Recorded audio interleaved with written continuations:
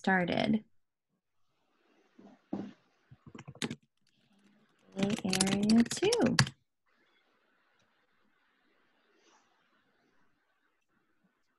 Great, got some more people joining.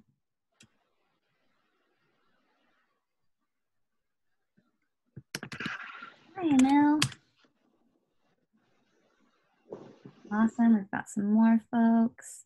Hey everyone, thanks so much for joining. We're just waiting another minute or two before we get started here so everyone can join. You want to go ahead and drop your location in the chat. The chat feature is at the bottom. You can click chat and then it will load on the right side of your screen.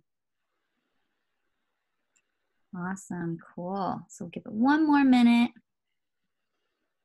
We're excited for a really awesome conversation today. I hope everyone is staying safe and healthy. I hope everyone's loved ones are healthy and safe. I hope everyone's Netflix accounts are just bursting with new opportunities for them. Or whatever your, viewing thing is. Maybe it's not Netflix, maybe you're a Hulu person. Okay, we'll give it just one more minute here. We can see there's more people joining. Awesome.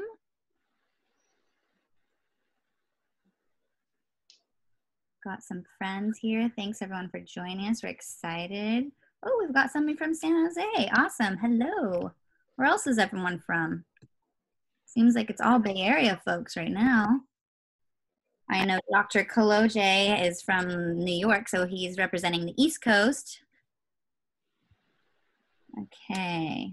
Bay Area, Palo Alto, nice, nice, okay, okay, great. So I'm gonna get started here. Hi everyone, thank you so much for joining. My name is Maddie Watt and I am the Senior Manager of People and Programs at the Hive. I'm gonna just really quickly go over the ground rules for this webinar's interaction before I explain what the Hive Think Tank does, and then I'm gonna pass our virtual microphone over to Kamesh Raghavendra, the Hive's Chief Product Officer. So real quick, chat rules. Please be respectful in the chat. Please drop your location. We're excited to hear where you're from and we wanna see if we have any friends from around the world. And also, please don't use this time to promote or plug your product. This is just not the place for that, and I appreciate you respecting our ground rules. Also, you can ask questions to our presenters. We love questions. So if you look at the bottom of your screen, you're going to see a Q&A function, and you're going to want to use that to ask your questions to the presenters. And this is just so it gets captured all in one place. So instead of putting your question in the chat, if you could put it in the Q&A section, that would be really helpful. And you can also upvote different questions that you want to see answered. So if there's something on there that you really want to see, go ahead and upvote it so it goes to the top of the list, and that's going to be more likely to get answered by our panelists. Let's see what else. Also, this session is being recorded and will be available later for viewing on the Hive's YouTube channel. Usually takes about a day to get it uploaded. So I will go ahead and put the link for this, our YouTube channel, into the chat. And then you can also send that to any friends or colleagues that weren't able to join this so they can view it later. And lastly, if you are going to be following along on social media, we love that. Use the hashtag HiveData.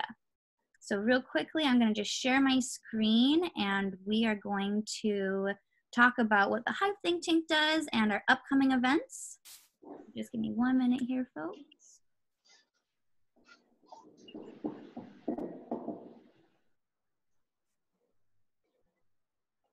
Ooh, why is it not?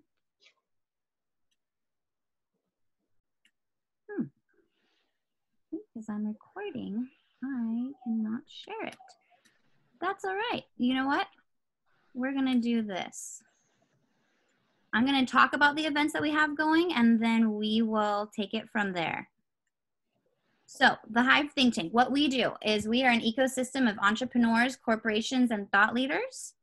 We have a content and event platform, and we're bringing you events every week right now. So if you join us next week, you're going to find that we have a webinar on Thursday at 11 a.m., the Remote Design Innovation. And this is going to be with our friends from Conrad and King.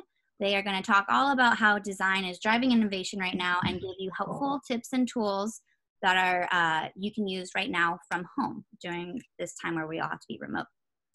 And that's going to be again next Thursday, 11 a.m. Pacific.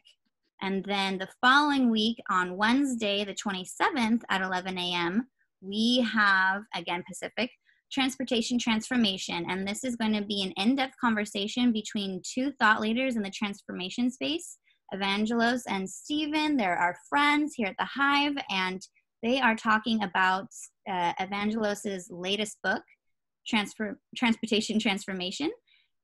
Perfect. Thank you, Ravi or Kamesh, whoever. Yes, Ravi, thank you very much for doing this for me.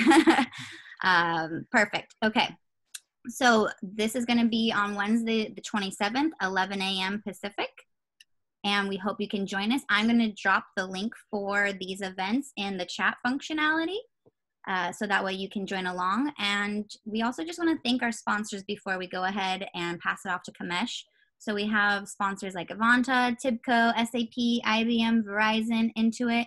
If you want to find out more about how to work with us on these events, either sponsoring or doing a webinar with us, we would love to get to know you. And I would appreciate if you just email me. I will, again, drop my email in the chat function so you can go ahead and email me and we can talk more about this offline. So without further ado, Kamesh, our Chief Product Officer, is going to explain a little bit more about what the Hive does generally, and then it will be up to our great speakers to lead you through how payers and providers are helping and assisting during this pandemic. Thanks. Thank you, Matty. Thanks for organizing this event for all of us. Hi, everyone. Good morning, good afternoon, good evening from wherever you're dialing in from the world. I hope all of you are staying well. And Ravi, if I could use the screen share that you've gotten working with Zoom and use those slides, that would be great. Thank you. It looks like Zoom has had some trouble today because they're pushing a massive app upgrade. So let's hope this continues to work through this whole event. So as Matty mentioned earlier, the Hive is an early stage venture capital fund and a venture co-creation studio. We work very closely with both entrepreneurs and companies, large corporates, to fund, build, and launch companies. We are very thematically focused on applications of artificial intelligence and data in very specific kind of enterprise business domains. We obviously have a deep interest in digital health, and you know that goes without saying, given the nature of this event that we've organized together with all of you. But apart from digital health, we are also interested in technology, data-driven disruptions in business applications, in digital risk. That includes things like cybersecurity, insurance, and so on and so forth.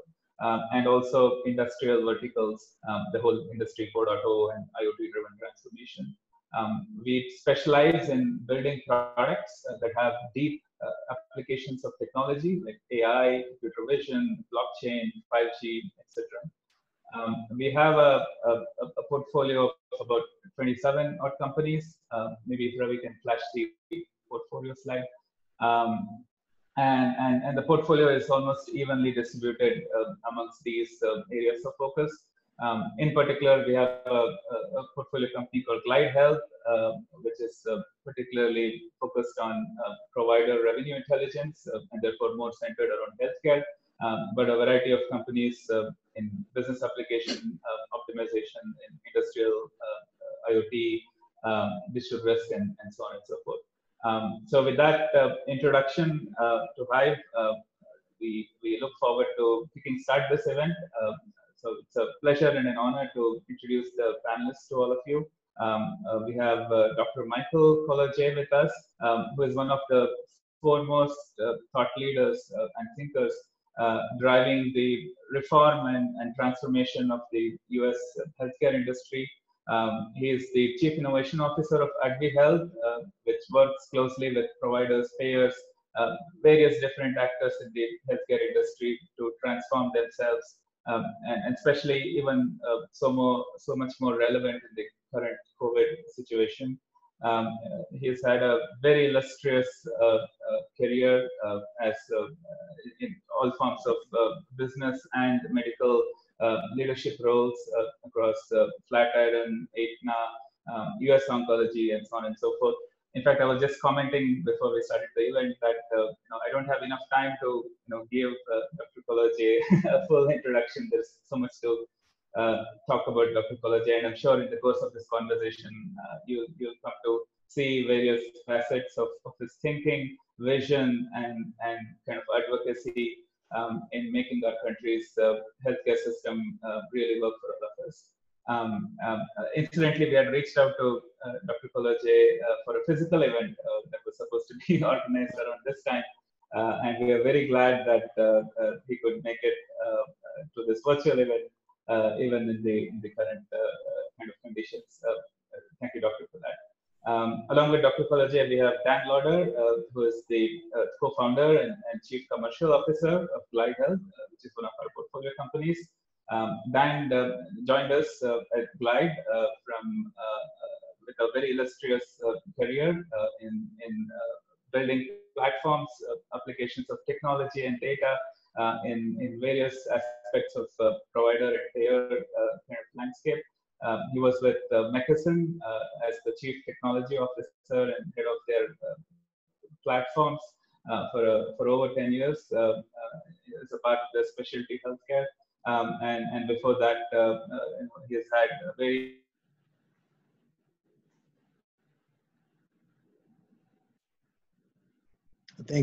Dr. Koloje's insights into policy and payer and provider behavior, and Dan's insights into the promise of data technology and platforms that can truly transform this vertical. Dan, take it away from here. Thanks, Kamesh. I appreciate that. And good afternoon and good morning and good evening, everybody. Really looking forward to connecting here with Dr. Koloje. We actually have a lot of our history in common. We were both with the U.S. Oncology Network, so both have quite a bit of oncology experience. Dr. Koloje, obviously more than me, as being a physician and an oncologist, but I spent most of my career in the oncology world and really enjoy the focus of cancer and working with patients. The way we thought we would construct it today is by kind of looking at it from the lens of the different stakeholders within healthcare. So you've got the providers, the patients, life sciences, what we call pharma and biotech, and the payer lens as well. So we're going to kind of walk through how this crisis has essentially impacted these different stakeholders within the healthcare continuum. And it goes without saying that it's been substantial, obviously. There's been a lot of impact to whether it's provider volumes, whether it's patient access to healthcare, whether it's the impact on payers and now covering, a pandemic that they didn't know that they would have to cover, which obviously throws their actuarial analysis out of whack. And then life sciences and biotech companies and how they're kind of, dealing with some of these issues as well. So what I thought I'd do is kind of talk a little bit initially about kind of the impact to the providers. And so in talking with Dr. Koloje prior to the event, we talked a little bit about, how are hospitals impacted and how are clinics impacted. And one of the stories that I shared with him was that about 2 weeks ago, actually almost a month ago, I went in for an emergency appendectomy. And initially, this is during the COVID crisis, initially I was concerned about, is this going to, should I be going to the hospital right now? And what was interesting is when I got there, it was basically empty. And there wasn't, a lot of people there because we're not in a very dense area here in the East Bay of California. And I kind of shared that story with Dr. Koloje. And we talked about just the impact on hospitals. So, Dr. Koloje, what have you seen as far as hospitals are concerned? What is the impact to hospitals and maybe the follow-up to that to clinics? And it probably depends on what specialty we're talking about, but what are some of the things that you've seen around the hospital space as far as impact from the coronavirus? Yeah, sure, Dan. Dan, thanks for inviting me. Kamesh, thanks for having me. Maddie, thanks for all your help. So I think that if we look at both the hospital setting as well as the community practice setting, and I'm going to speak mostly to community oncology because I know the best, I think you can classify the impact in 2 or 3 buckets. So everyone in America is more than a little aware of the challenges from an operational perspective in terms of keeping hospital and clinic staff safe. That means everything from kind of screening patients through personal protective equipment, through whatever. And I think what we've seen in both the community setting and hospital setting and in the community practice setting are challenges that were created with, let's say, an inadequate response of the supply chain. People were scrambling like maniacs to get personal protective equipment. And that took up just an intense amount of time. Mm-hmm. I think practices and hospitals to a lesser extent had to change the way they interface with patients at the point of care. So for example, in the office, screening patients before they came in and then when they came in, limiting visitors. It really became, there became a single-minded focus on trying to control flow. In the office setting, that led to consolidation of practice sites. So for example, a lot of the larger oncology practices in America have multiple sites of service. Mm-hmm. And it was just impossible to do this kind of PPE and screening and that in all of them. So they had to consolidate. So that if they had 6 or 7 sites of service, the practices went to 2 or 3. Mm-hmm. Hospitals closed wards, right? Hospital closed general med surg wards because they didn't need them. They needed the ICU beds, or at least we thought they needed the ICU beds. It really changed foot traffic. It changed the vibe. In oncology, it's probably reasonable to think about patients as falling into 3 buckets: new patients, patients on active treatment, and patients who are on routine follow-up, or let's call it survivorship care. New patients have dropped to an absolute trickle. Depending on who you ask, somewhere between 60 and 90% of new patient referrals for an oncology practice have dried up, because new patients are the lifeblood of an oncology practice. If you look at the follow-up group, about 1/3 of patients are on active treatment and about 2/3 are. What we've seen is that most of those active patients, even though they're very anxious, have continued to follow up. And so the data that's been published suggests that 80 to 90% of patients on treatment have continued with the treatment. But we've also learned that about 60 to 90% of the routine follow-ups have not come in. And so it's funny because I was talking to my primary care doctor last week, and he said, you know, when we first started in this COVID thing, our foot traffic dropped 90%, literally overnight. Wow. And he said, we started telehealth, and we're going to talk about telehealth in a minute, and then back up to 25 to 40%. And they've just started to be really, really active in screening patients. So their volume has started to come back up. Now, there are profound economic consequences, of course, related to that change in patient volume. Interestingly, hospitals have unfortunately experienced much the same, but for a different reason, right? Mm-hmm. Everything they've been doing has been all about dealing with acute and even critical respiratory illness. What they haven't been doing is the things that they like to do or want to do, and that is, we'll call them elective procedures. Yeah. So elective is kind of a weird word. It's not exactly the word I would choose for it. Mm-hmm. Elective procedures include like having a colectomy for colon cancer. And the reason that's elective is because you can schedule it or cancel it, as the case may be. Yep. Or if you're bleeding to death, that's not elective. That's an emergency surgery. So was my appendectomy may have been elective, right? Even though I felt like my stomach was going to explode, right? We'll give you a pass on that one, Dan. Yeah.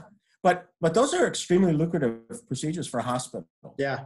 And so hospitals, where they get paid sort of a certain amount of money to take care of these acute respiratory illnesses, the profit margin on those is not very great. The profit margin on the elective stuff is huge. So you'll read all kinds of projections about how much money hospitals are losing. Yeah. And I think whether you like hospitals or hate them, and let's just leave my personal feelings aside, Yeah.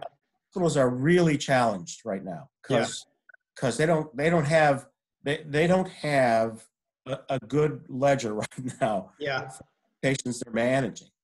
And that's also led to the necessity actually of many hospitals furloughing staff. So people read about this healthcare crisis in America, then they see in the paper that the hospital laid off 50% of the staff, and they say, "What the heck is going on here?" Mm-hmm. Well, think about it for a second. A scrub room, an operating room tech or scrub nurse is not very helpful in the ICU. I mean, they are very helpful to America, but they are not what we need in COVID. Yep. So hospitals have struggled, and then practices have. They've also had to deal with the government, and I'm apolitical, but I think that in addition to the idea of how to procure PPE and other stuff, they've had to decide whether they should apply for all these loans and all this other stuff. Their cash flow is messed up. Yeah. And they're not like Harvard. They don't have a huge endowment. I mean, they are a cash flow business. They're a volume business. And they are struggling from an economic perspective. Yeah, let me read a couple of facts for you. So, the American Hospital Association is reporting that hospitals are bleeding more than $50 billion a month. Many furloughs are happening. 200 hospitals have furloughed workers. There's a decline in annualized spending of healthcare by 18%. So it was interesting because I think I mentioned to you that I talked to some friends who weren't in healthcare, and their first comment to me was, "Oh, hospitals must be doing great because they've got all this volume coming in, right?" But it's to your point. The elective surgeries are not happening, and people are afraid to go into the hospital. My experience, I was the only patient that I saw the entire time I was there. So. And there's kind of a dichotomy between what's happening in New York City versus even where you live in upstate New York and where I live in the East Bay, California, where there's not a lot of COVID per se, and people are still worried about going in and being treated, right? I think you had mentioned that there's been a 50% reduction in heart attacks and strokes, and it's like they probably haven't had that big of a reduction, but that's the people are not going to the hospital because of their concern about COVID. So it's really interesting. Yeah, Dan, I don't know about you, but I'm not eating a healthy heart diet right now. So it's almost impossible to believe that, and this has actually been written a number of times, that the true volume of cardiac and cerebrovascular emergencies has dropped by so much. It's exactly what you say. People are scared to go to the hospital. Yeah. And that cannot be good from a public health perspective. Yep. Yeah, I agree. So if you think about kind of the future, does this essentially create a scenario where there's further consolidation, right? Because, in the outpatient market, in oncology and other specialties, there's been kind of this move towards hospital acquisition and consolidation, et cetera. With the financial impact to outpatient and even hospitals, are we going to see further consolidation? Is that likely what's going to happen in the future? Well, I think the problem. So what you say is true. The hospitals have generally been the aggregator or consolidator. The problem is they don't got a lot of cash lying around. Yeah. So practices that are, let's say, vulnerable. Don't necessarily represent particularly attractive acquisition targets right now. Right. Now, I think the hospitals will rebound fairly quickly. I think there's a fair amount of pent-up demand. Mm-hmm. The question is how quickly the oncology practices are going to rebound. So there will definitely be a lag. we have not seen the nadir of patient flow, and we probably won't for a little while. Just recently, for example, numbers have been published about the reduction in mammography and colonoscopy over the course of the crisis. Right. And it's absolutely mind-boggling. It's 80 to 90%. Now, even if all those people rush in to get their colonoscopy because they couldn't wait, even if that happens, it takes a little while to go through the system. Even when you unkink the hose, for the water to get downstream takes a little bit of while. Yeah. So the practices are, well, let's just say that whatever money they're getting from the government to tide them over is likely to be stretched thin. And we will have some practices go back. There's no doubt about that. Yeah, and kind of on that concept of postponing screening, right? And so the other concept there, the other challenge is, if you're postponing screening, when people do come back and get screened, you could have more advanced cancers, right? So there's kind of a public health impact to delaying the screening because you're afraid to get COVID, and you could have now a more advanced cancer than you would have had if you had gotten screened earlier, right? So yeah, Dan, that partially depends on whether or not you believe in screening or not. But let's say, for the sake of argument, screening does what it's supposed to do. Yeah. I think it's absolutely true. Now, I think a delay of 1 month is not going to make a difference. Right. If we start going to 6 months or 9 months, then we might actually start seeing that advanced disease patient who's going to have an inferior health outcome.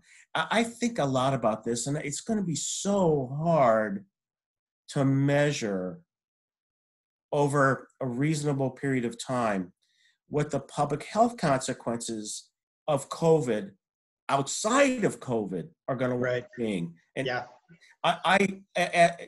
I personally completely believe it's going to make a big difference. I'll give you an anecdote. Yeah. I do a volunteer internal medicine clinic, and I work at a homeless shelter. And we've been doing remote visits for about a month now. Mm-hmm. We had a meeting last week about trying to open up. And we were talking about this, and the fact of the matter is, it's not that it's impossible to manage hypertension remotely.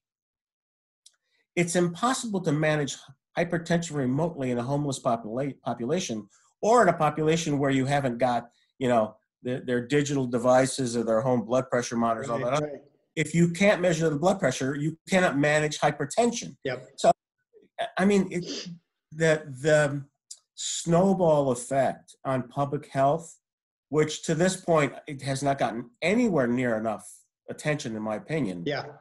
Going to be substantial. Yeah. And it's going to be directly correlated to how long this persists, right? Essentially. Yeah, I agree. Yeah. So it's the balance between how much is the impact of COVID versus how much is the impact of people not getting the care that they need because they're concerned about COVID, right? So yeah, it's definitely kind of a challenge for sure. So we talked about telemedicine a little bit, or touched on it. What are some of the things that you're seeing around telemedicine? I think we've seen, in Massachusetts, for example, penetration went from 5% to 35%, so 7x in a matter of a month. You've seen, obviously, that the telemedicine stocks skyrocket, and utilization has increased quite a bit. Does that, obviously it continues during COVID. It's not a silver bullet because there's something you just can't do with telehealth. And does it persist, right? And I know some of the challenges are around reimbursement, and that's probably why it was never adopted that well to begin with. But now that I've done it, for example, I did an eye exam online, and then I saw primary care online. I'm doing this forever, right? I don't have to go to the doctor and do anything else. But what are some of your thoughts on telemedicine and what it looks like today and what it looks like in the future? Yeah, Dan, you're a young guy and use Zoom, so you're not exactly representative of everybody. Sure, that's true. Yeah. So it's really interesting because I think prior to the COVID pandemic, there really was not much uptake of telehealth. There were a lot of reasons for that. I think one reason was that the providers, the physicians, hadn't really investigated telehealth options. Another was that the reimbursement and the restrictions on payment for telehealth made it a somewhat unattractive option. Yeah. As well, there were HIPAA issues. There was a requirement for video conferencing to get paid at all. I mean, there was a general promotion of like the rural health setting. When I was at Aetna, we worked with telehealth vendors. Usually it was for acute care. My kids got an ear infection on a Saturday morning kind of stuff. Right. Yep.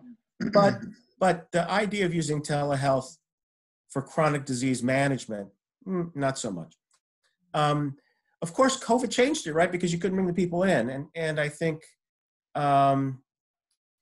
physicians, and that's across the spectrum, were looking for any port in a storm. They really were looking for a way to interact with their patients. Now, there's been a very steep learning curve.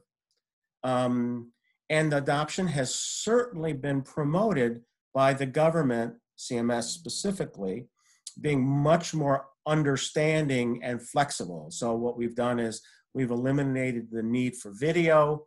We've loosened some of the HIPAA restrictions. We've priced these electronic visits at parity with face-to-face visits, right. Same level of service. Those are all wonderful, wonderful things. And I will tell you that having talked to a bunch of my private commercial payer colleagues, they're all doing the same thing. The adoption across the commercial spectrum is pretty much the same. Yeah. However, I think it's probably fair to say we don't completely know what we're missing. Yeah. There are some visits, without a doubt, some visits that are going to be preferentially directed to telehealth. No doubt about it. Yeah. But I also believe that the HIPAA waivers are short-term. They are not going to be long-term. And I think the requirement for video is going to return.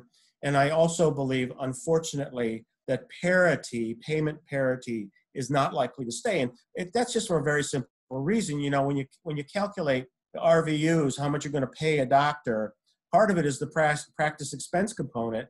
And the practice expense component is very, very different for a televisit than it is for a face-to-face visit. So it's got to come down. It will come down. Yeah. Now, the question is how much? Yeah. How much will the consumer voice weigh into this? Now, I've heard a little bit of exaggeration about how unhappy consumers are with driving to the office, waiting in the waiting room, et cetera, et cetera. It really depends. It really depends on why you're seeing the doctor, what you need to get out of that visit. So the book is not, the final chapter is not written in this book. Yeah. Plays out. We will have more telehealth, no doubt, after the completion of this pandemic. We will have more telehealth. Yeah. We will have as much as we have now. That I think is very, very unlikely. Yeah, the payment parity is the key there, right? Because ultimately, if a payer gets half as much for a telemedicine visit, a provider, they're going to say, oh, you should come in, right? You should come in. But I think the question would be, do they get to a point where they say, you know what, maybe I don't need as much overhead, and maybe there's a percentage of my patient population that I can run through telehealth, and maybe I'm getting reduced revenue, but I'm offsetting that by reducing my overhead commensurate to that revenue. But that's a long-term thing, right? So then it comes down to the patient demand, right? What is the patient going to demand? And ultimately, they're going to defer to the physician, because the physician will know more about what can and cannot be done in person. So, there's definitely been a ramp up. I could see it ramping down unless the payment parity stays the same. So it'll definitely be interesting to see what happens. My grandfather is in his 80s. He saw his cardiologist through telehealth, and he loved the experience. So I think, we'll see. I know younger people are obviously a little bit, more comfortable, but I think older folks too are getting more comfortable. And then you've got devices that you can now plug into your phone for blood pressure, pulse ox, things like that. So there could be more and more that you can do in kind of a telehealth situation. But yeah, it'll be hard to to determine the longevity of it until we get past this kind of, COVID fog, essentially. So. Yeah, I think it's true. It's interesting. One of the extensions in oncology of the telehealth question has been the idea that you could actually give chemotherapy in the patient's home. That's a whole nother ball of wax. Right. For oncology practices, that's threatening. Why is it threatening? Because they make a lot of money on it, right? Yeah. That's the primary driver of a practice's success or profitability or whatever. Yeah. And it is somewhat complicated, right? I mean, practices develop very complex in-house pharmacy units to prepare the chemotherapy. They have oncology trained nurses. It is a sophisticated dance, right? Yeah. And some of the drugs have significant acute toxicities that require management by a healthcare professional on site. Now, for as long as I can remember, the commercial payers have been interested in moving some of the chemotherapy to the home. Yeah. Not because of quality, nor is it because of convenience, it's because of cost. And the hypothesis is that the payer will be able to negotiate with the manufacturer for a discount.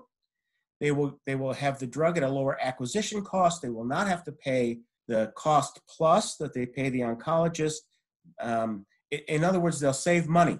Mm-hmm. But thus far, and during COVID, there was actually an instruction that facilitated Medicare to pay for it this way, which they'd never paid for before. But the problem is that, they set up so many rules around it that it just wasn't worth it. It just wasn't worth it, right? So I think, I've talked to some of my friends about whether they want to explore this, right? The payers do, the providers, they get chest pain when they think about it. Yeah. But no way they want any part of this. So we'll see how it plays out. Yeah, but, it's kind of akin to that brown bag concept that they had. Some payers would ship the drug directly, right? And then it's up to the practice to keep the inventory separate, and there's a lot of logistical issues with that. So it'd be interesting to see if anything like that kind of persists into the future. Yeah. But I mean, I think the theme here is, nothing will happen unless it supports the financial, unless there's a financial support for it, right? Like telemedicine may be more convenient for a patient, but ultimately if the provider is going to make more money on the in-office visit, then that's likely what's going to persist, right? Like it took something like COVID for telemedicine to really take off because we created this parity situation between a telehealth visit and an in-office visit. So it seems like there's got to be a financially compelling reason for things to change in the healthcare system. Is that a fair comment, or is that too, I think even with parity, there's going to be some determination of what constitutes optimal care. Yeah. And that's fine. That's the way it ought to be. It's funny. I was talking last week to one of the big cancer advocacy groups that I've worked with in the past, and they're about to launch a large nationwide survey of patients, cancer patients, and how they feel telehealth is treating them. And I think that would be really, really interesting. Yeah. We're going to find out what they like and what they don't like. And I'm not going to pretend that I know what the results of that survey are going to show. But I think it's a good idea. I told them I love the idea. Yeah, I think that's great. It'd be great to see that once they do that. It'd be excellent. Hey, so I got, that's funny.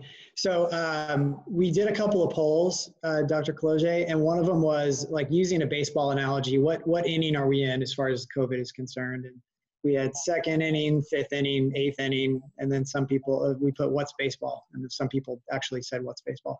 But the second inning was 75% of how people responded. So, I mean, I would say the same thing, but it's interesting that most everybody feels like we're kind of at the beginning of this thing, right? Like we're not it's not as though there's a treatment, a vaccine that's coming around the corner, or that we're going to all of a sudden, solve this problem tomorrow.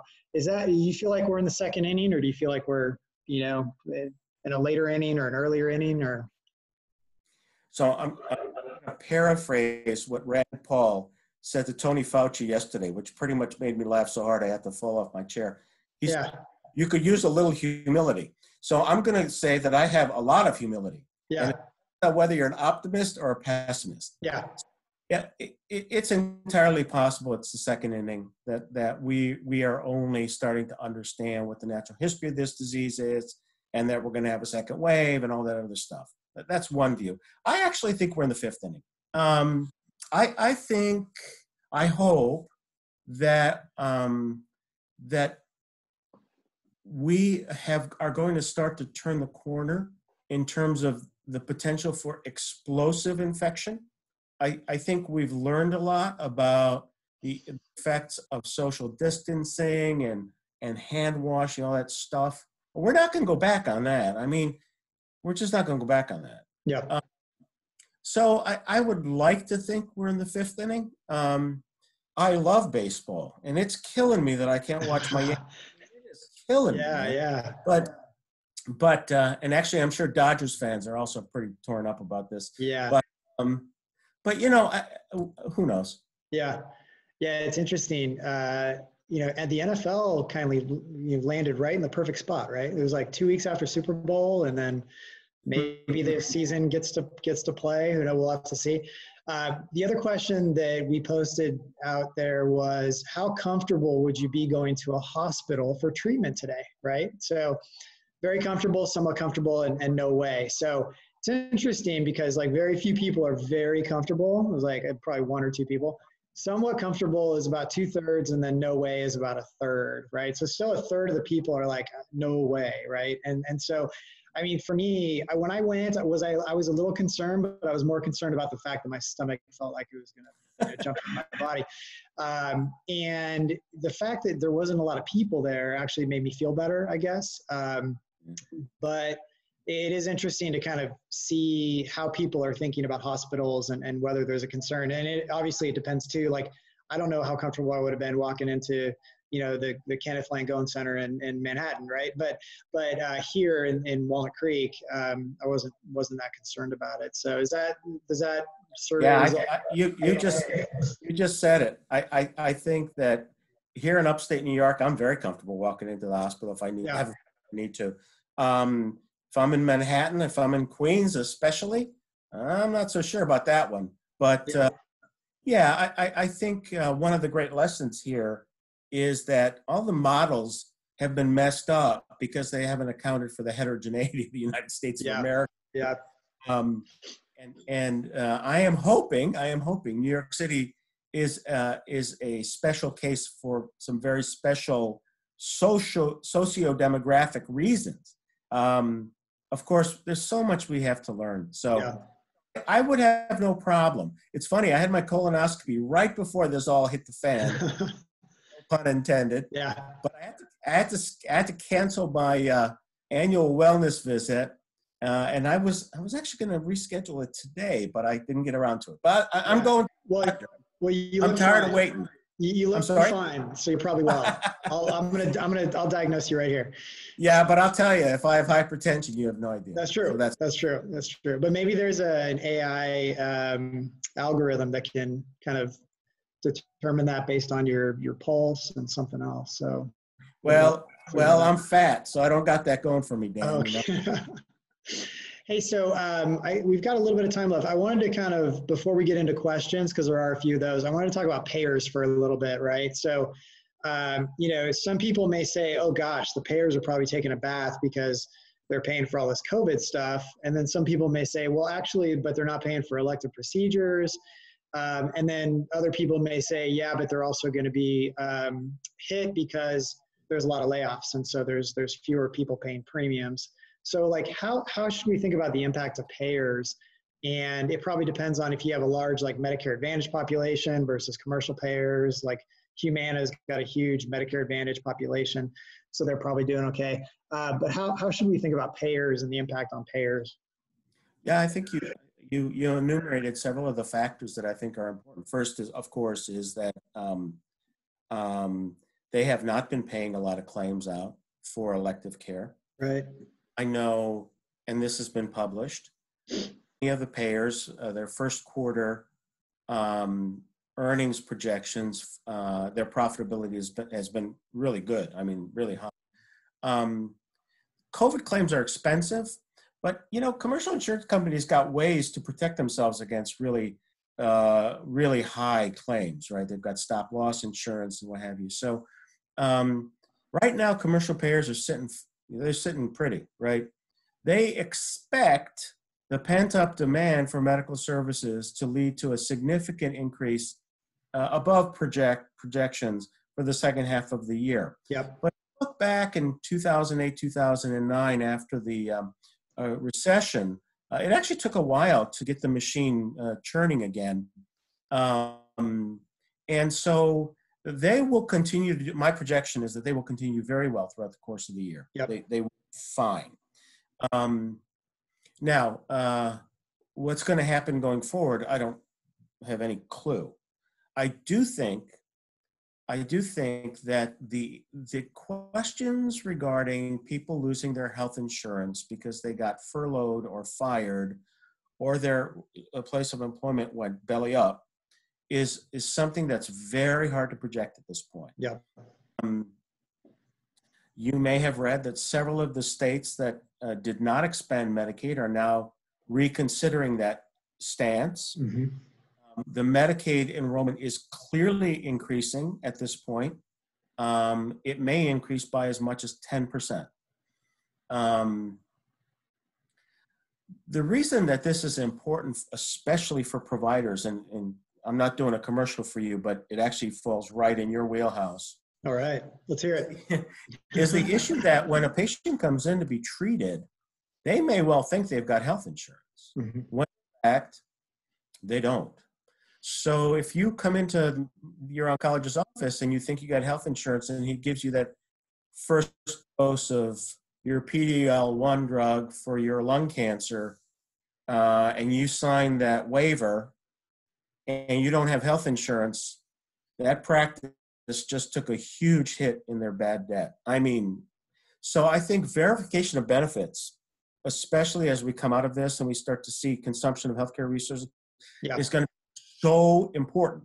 It's going to be so critical, because if that bad debt goes up too much, it's going to kill the practices. Hospitals, they can get emergency Medicaid and stuff like that. That's not the best, but it's something. But I think practices are verification of benefits is going to laser focus on that. Yeah, it's going to be so important. And now the loss of the premium dollar, because let's face it, most of the commercially employed population is pretty healthy, right? There's not much cancer, for example. There's very little. Yeah, less than 1%. That premium dollar offsets the spend for people who are not so well. Mm-hmm. And so you have something with the health plans called adverse selection, which is the people who are insured are disproportionately ill, consume more resources, and therefore cost you more money. Right. So the loss of those premium dollars, a lot of the health plans are really starting to project what that means for their bottom line, looking at their cash reserves in case it turns out to be worse than they thought it was. Yeah. People say, oh, those employees are just going to pay for COBRA. All I'll suggest to you is if they're lining up for food bank, they're not paying for COBRA. Yeah. COBRA is irrelevant. Yeah. Right. So so we'll see what happens. It's going to be a scary time the rest of the year. Even if we really have done a great job with COVID, it's going to be a scary time. Yeah. Well, it's a zero-sum game, right? So the $50 billion a month that the hospitals are losing, the payers gain that, right? I mean, it's not payers and patients. And it's not as though that money isn't benefit, there's a benefit somewhere else in the healthcare stakeholder group, essentially. So, but we can look at that as low interest loan. But yeah, exactly. Yeah. It could be pent up, but there's only so much capacity too. That's right. So it's not as though you're going to see twice as many patients all of a sudden. So I think there would be a long tail, and it'll be it's a no interest loan essentially. So so it is interesting. So I'm gonna jump to a couple questions because there's about 5 or 6 here. There's actually one from Jill Maddox, who used to be or is still working at McKesson. Sorry, my old colleague.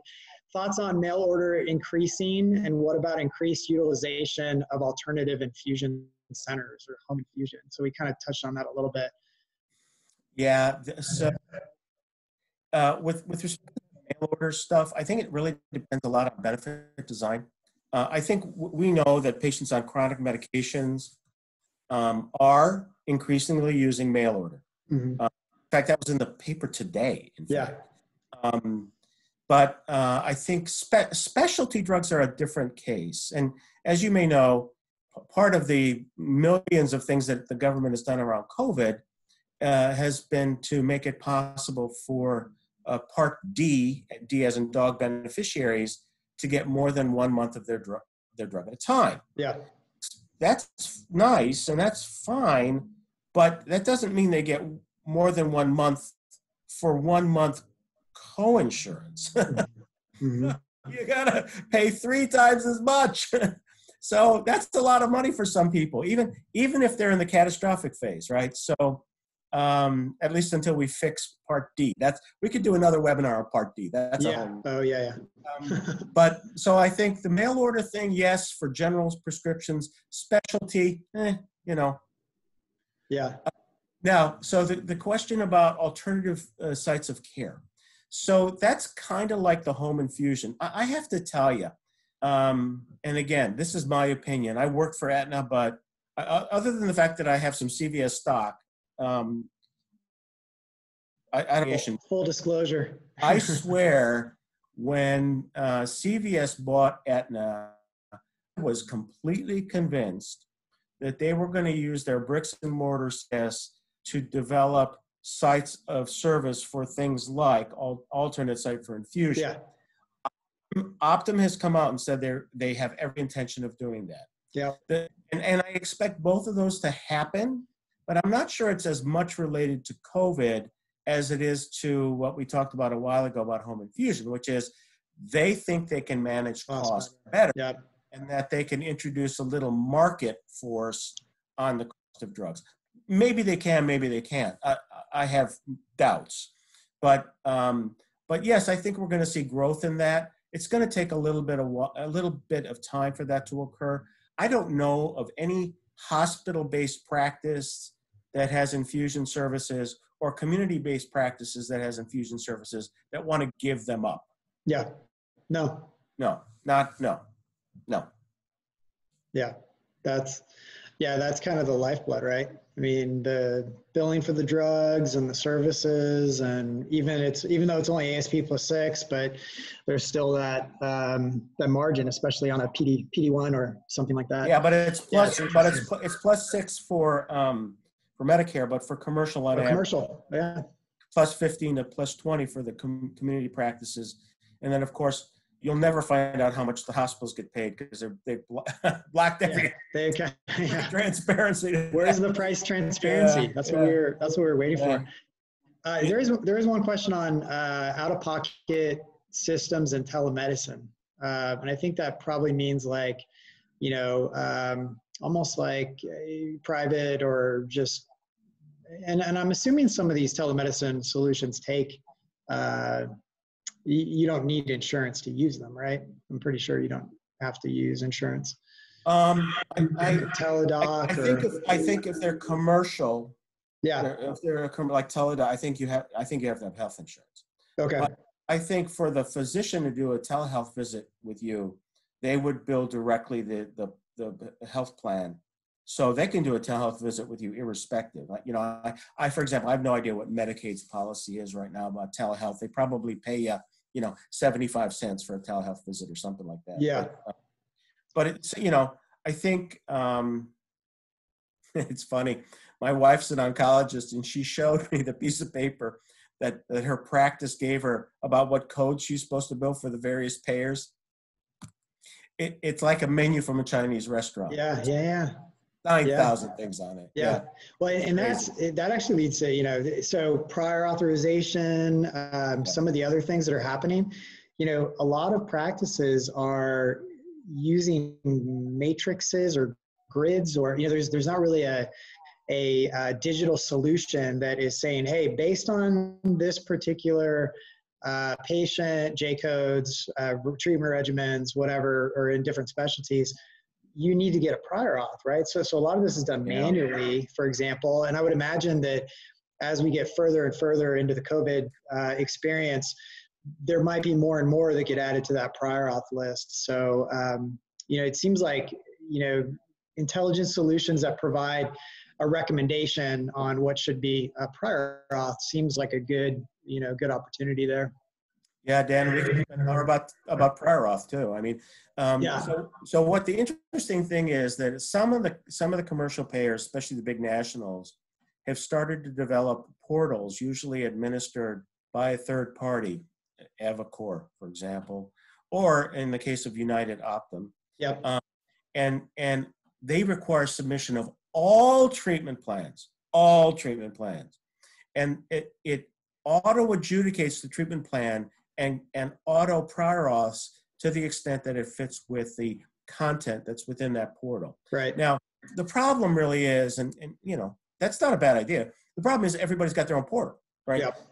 Still very, very manual. Yeah. So, anymore, if you've got a Cigna or a United patient, you got to put your treatment plan in that portal. Yeah. To worry so much about the prior auth, because that's going to be done automatically. Yeah. But if you're not working with one of them, with your Blue Cross Blue Shield plan, for example, that generally are not quite as sophisticated as the national health plans, those are treacherous waters, baby. Yeah, that's for sure. Yeah. Patients kind of get mad when they go to the pharmacy and the pharmacy says, yeah, well, it'll be $15,000. So yeah, not good. Yeah, maybe, so we've got 3 minutes left. Maybe one last question for you before we kind of close out the session. When you look at, just any part of the healthcare continuum, areas for improvement, where do you see kind of probably the biggest opportunity for technology, right? And something, we can call it AI or machine learning or just automation. Where are the areas that you think are the most broken, let's say, or if we had a better solution would provide the most value for either a provider, a payer, a life sciences company for that matter, or the patient, obviously? Yeah, well, I'm not sure I have one. Okay, yeah. Send me the list. Yeah, start working on it. Yeah. I really do like the concept of electronic engagement with the patient. Yeah. Symptom monitoring, toxicity monitoring. I think that's right for improvement. We've done nothing in that space. I also believe, and this is not unrelated, I also believe the use of analytics, access to claims, artificial intelligence to optimize treatment of our extraordinarily heterogeneous patient population, it's got to happen. When I was at Flatiron, I used to tease them every day, that that's what we were going to build. Yeah. They went a slightly different path, but I still think, and I know I'm not alone, that area of collecting information about the patient, so that when that patient's sitting in front of you and they say, "Doc, what happens to me if I get treatment?" you can actually give them a semi-intelligent answer, not just a gut response. So that those two areas, I think I think in the next 5 years, those two are just going to take off. Yeah. So based on the sequencing of my genome and very specific information about my clinical profile, how is this drug going to interact with me? What is the toxicity going to look like? What's the emetogenic and the neutropenic risk, et cetera. So, and then we add in information we learned about, 30 somethings who got this treatment And were they able to go to the gym? I mean, there's just so much we're going to learn about how the way we treat our patients affects them and how we can ideally intervene to make that better. That's great. Yeah, just one last thought on that. It's almost like instead of, leveraging NCCN guidelines, it's almost creating guidelines based on what's happened to other patients in the past, right? So learning from retrospective information. So that's great. So as my friend Amy Abernathy would say, we got to learn from every single patient we treat. Yes, absolutely. Good deal. Well, I think we're just at time. I see Maddie's hopped in there. So did you want to close this? I just want to thank you again, Dr. Kaloje. Great conversation, and I'm sure folks got a ton of value out of it. And looking forward to connecting with you again at some point. And Maddie, I'll kick it over to you.